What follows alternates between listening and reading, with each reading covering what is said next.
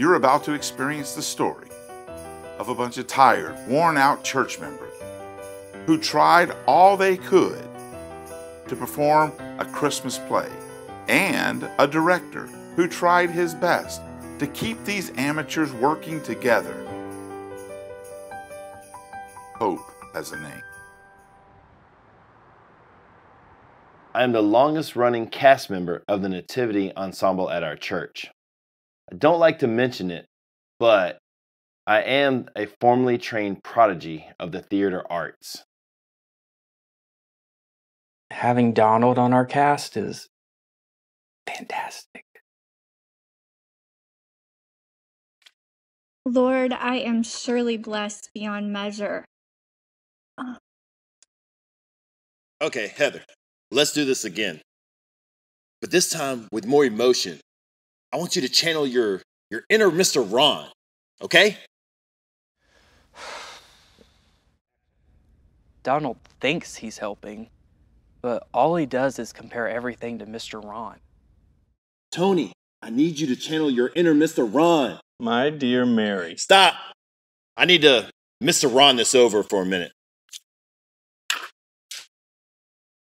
Really? This is no way to treat your actors. If Mr. Ron was here, he would have left by now. Really, Donald? Because this potato salad tastes so Mr. Ron right now.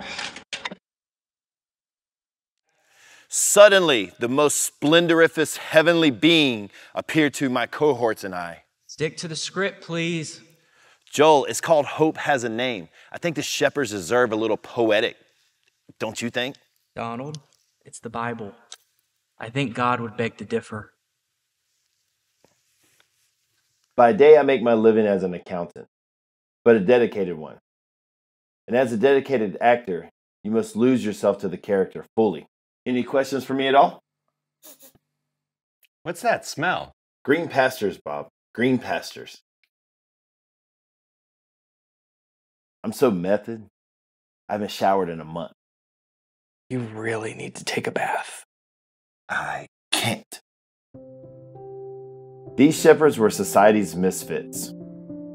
They were transfixed by a choir of angels, but also amazed that God chose them. They were the scrawny kid in PE, the nerd who went alone to prom. They were the Glee Club president, twice. They were the least of these.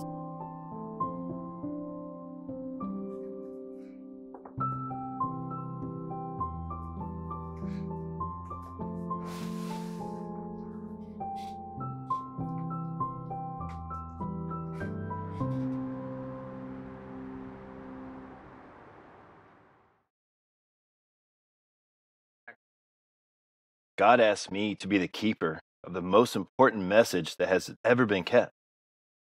To tell everyone that he sent the greatest gift ever, the Prince of Peace.